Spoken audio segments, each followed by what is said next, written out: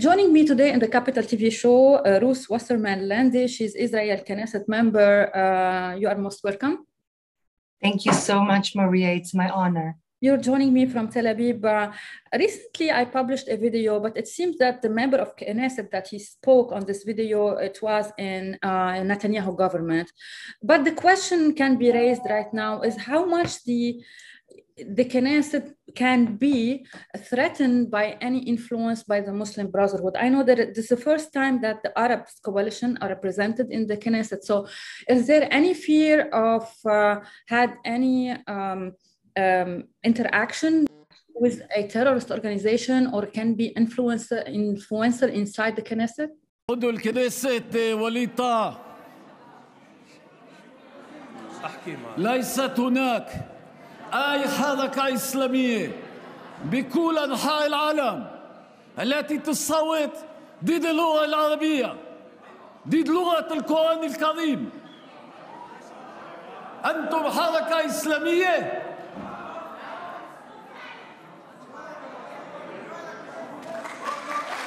לא מוחאים כפיים, חברי הכנסת. עודו לכנסת טעה. נא לשבת, חברי הכנסת. الكرسي أهم من اللغة. الكرسي أهم من اللغة. أنتم حركة إسلامية أو حركة كرسية. So thank you for the question. In fact, for the very first time, there is a coalition in Israel in which an Arab party, any Arab party, is a part of the coalition. So it was quite an unusual, out-of-the-box kind of thing. And the coalition is so heterogeneous, so different. It has parties from the right wing, from the center, from the left, and even the Islamic movement.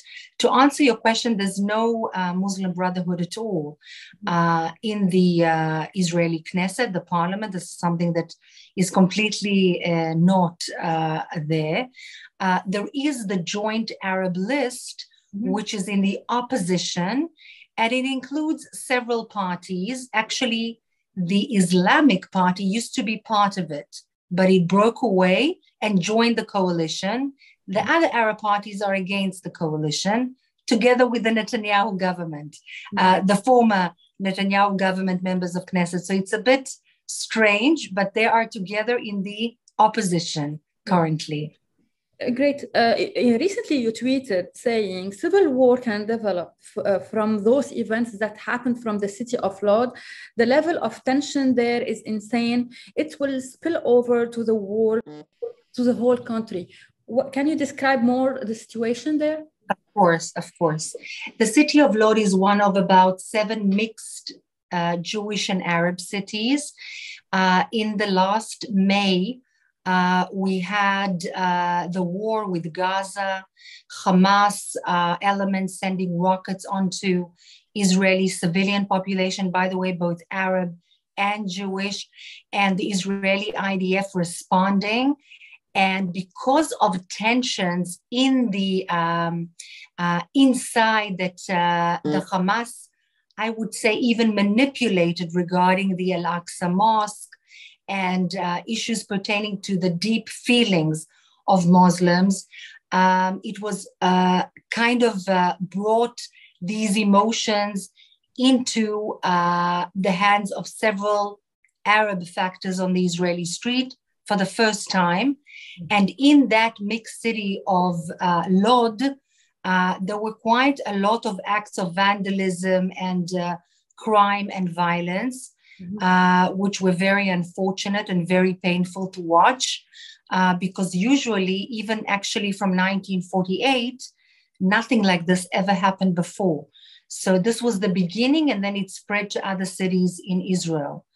But of course, it stopped. Al-Aqsa was open to all Muslims who want to pray. I think several days later already, there were hundreds of thousands of Muslims praying at the Al-Aqsa Mosque. And it's very unfortunate that Hamas was making a manipulation of this. it can really tear up the Middle East. On the other side, let's talk about the Abraham Accords. You are a co-chair of the lobby for the promotion of Abraham Accords agreements or in the Knesset. I was witnessing, we were seeing a delegation, Bahraini delegation. They came to Tel Aviv. So you said about the Bahrain initiative that it will be an opening for other wonderful connections. How do you evaluate these accords, and what is the future of it? So first of all, I think that the Abraham Accords are game-changing. They are a wonderful opportunity for Israel to really become a role player in the Middle East, in the Gulf area, and in general. And when I say role player, I don't mean hegemon or, God forbid, in a negative manner. On the contrary, to become a partner in medical cooperation, in technology, in innovation, in things that can bring good to mankind. And I see this as something which is very, very incredible. That is why I'm chairing together with a member of the opposition. So in other words, I'm from the coalition, he's from the opposition. And together, in a bipartisan manner, we had the pro-Abraham Accords caucus in the Israeli Knesset. And this delegation that you're talking about, the Bahraini one, in fact, I'm due to meet them tomorrow evening in Tel Aviv. And yes, I do think that this is a potential and a possibility to not only strengthen those agreements that have already been signed, but to broaden the accords to more countries that are interested in this kind of partnership. Any thoughts about the importance of the peace meeting that was held in Erbil recently? Actually, I wrote about this too. I think that the people that came out, the Sunni thinkers and the Shiite thinkers that came out and spoke about the opportunity that is encompassed in open relations with Israel. Of course, they were very, very brave, very courageous. And I pray and hope that they shall be safe and that their loved one will be safe. And I believe strongly, and these are not just words for me, this is the way that I lead my life, my professional life, my personal life for years, that the good people of the region should come together. There are enough bad people, but the bad should not be titled by the religion or the country, but rather in terms of your heart. If you are open to cooperation, you would like to do good things for mankind, then there should be no boundaries. Of course, I understand that this is a very kind of an optimistic view, very difficult given the circumstances in the region. But I did work as advisor for late President Shimon Peres, and he always quoted the founder of our country, Ben Gurion, who said that he who does not believe in miracles is unrealistic. So this is my mantra. 5 years, you said, since the passing of former President Shimon Peres, with whom you had the privilege to work as his advisor. He was an epitome of Ben Gurion's perception that he who does not believe in miracles and unrealistic may rest in peace. What was the most important lesson you had or you get from Shimon Peres? So I think that at the age of 90 plus, he was constantly and incessantly curious. And he said to me, always continue to be curious. He was never tired of learning more. It was unbelievable. He went to sleep at 11 o'clock, woke up at 4, 5 a.m. and constantly wanted to change the world, even when he was over 90 years old, which was really an amazing lesson for me. That's great. You said the message presented by the Prime Minister Naftali Bennett at the UN was of good and important content. Can you explain more?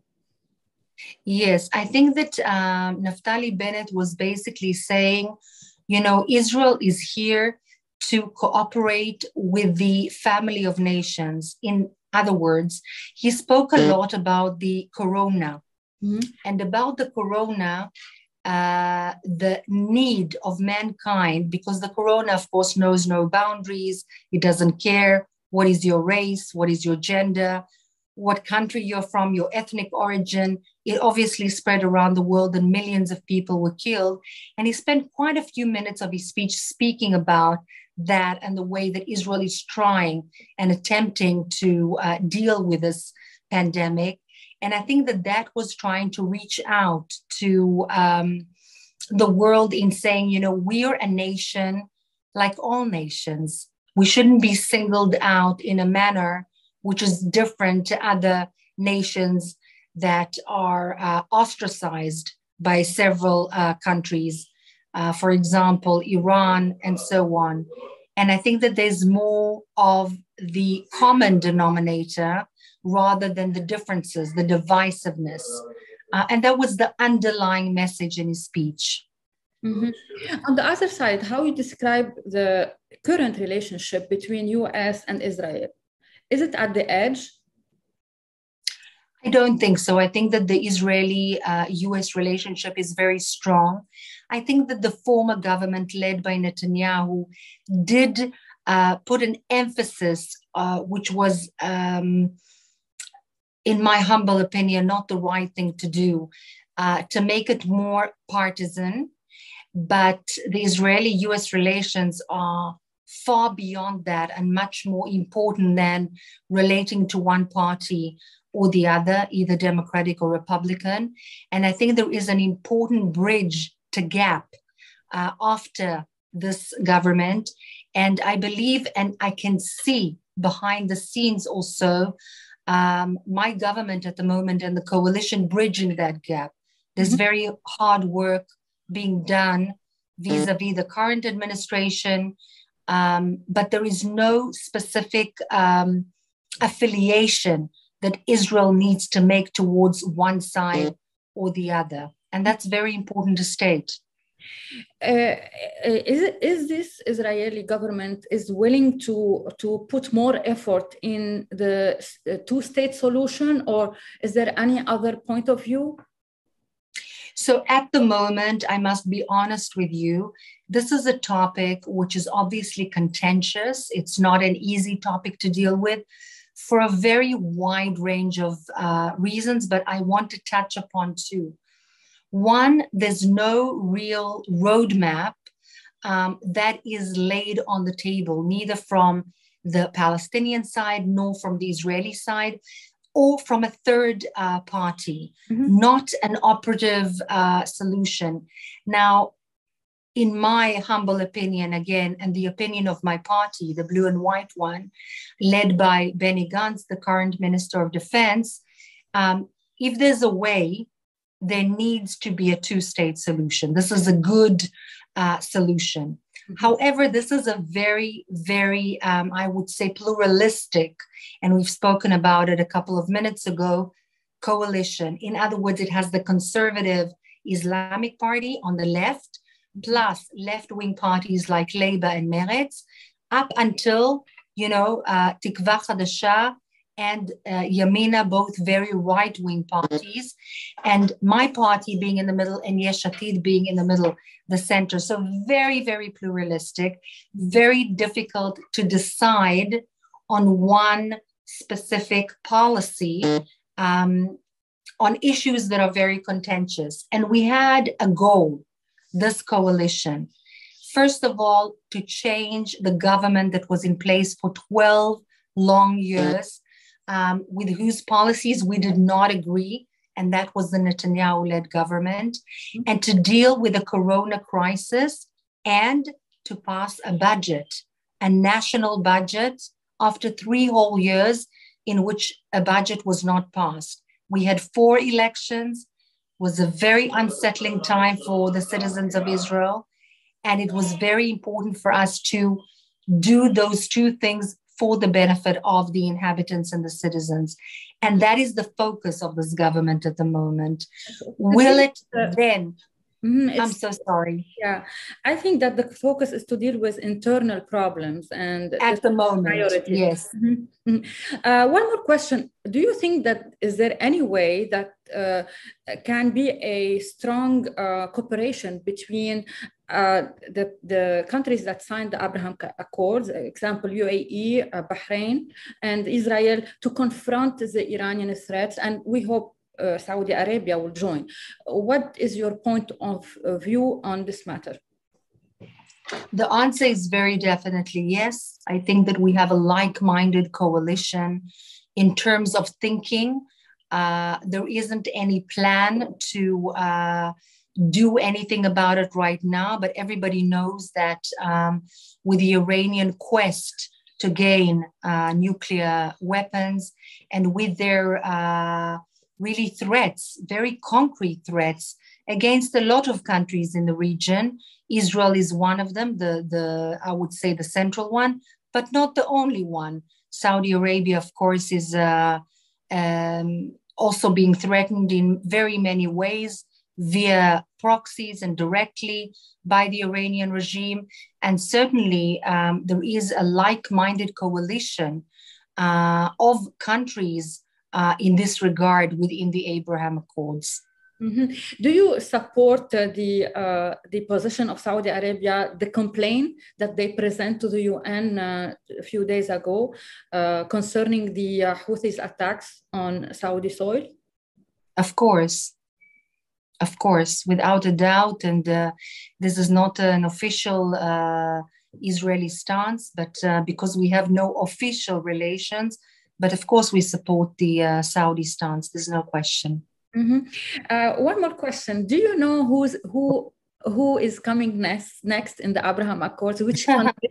This is very curious from my side. So if you can help us to know more. I wish I could tell you, but I can tell you the following. I had very high-level meetings with the senior White House people from the current Biden administration when I was recently in Washington. I was very lucky and very privileged to have those talks. And they really confirmed to me that as opposed to what their media says, that only the Trump supporters are in favor of the Abraham Accords, whereas the Biden ones are not, that is not true, that they do support the Abraham Accords, that they are working on making the ties between Israel and Sudan stronger, and that they are working on broadening the accords to more countries. And that's all I can say. So, Rose, do you want to say something for the people in Lebanon about their situation, about the explosion, Beirut port? Yeah, any word you want to say? Go on. I want to say very much. I want to say from the bottom of my heart, and I know that I represent the opinion of a lot of Israelis, a lot. We don't have diplomatic relations, and this is not a country that we have peace with. But the people of Israel hurt and are feeling the pain of the people of Lebanon. And this is not just a statement to sound pretty to anybody. This is true. The Tel Aviv municipality put up the flag of Lebanon when this happened. I know that a lot of bloggers and people commented in Lebanon cynically about it, but there was no cynicism in this act. And there were a lot of discussions in the studios, in the TV studios during that time, speaking about what a tragedy in general the pluralistic Lebanese population is undergoing.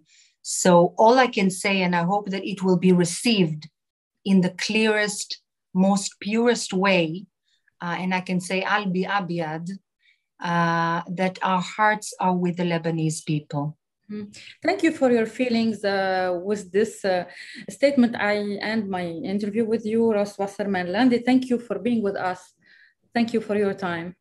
Thank you, Ms. Ma'alouf, and thank you for all that you are doing for the good of letting people know the various angles that are usually not seen.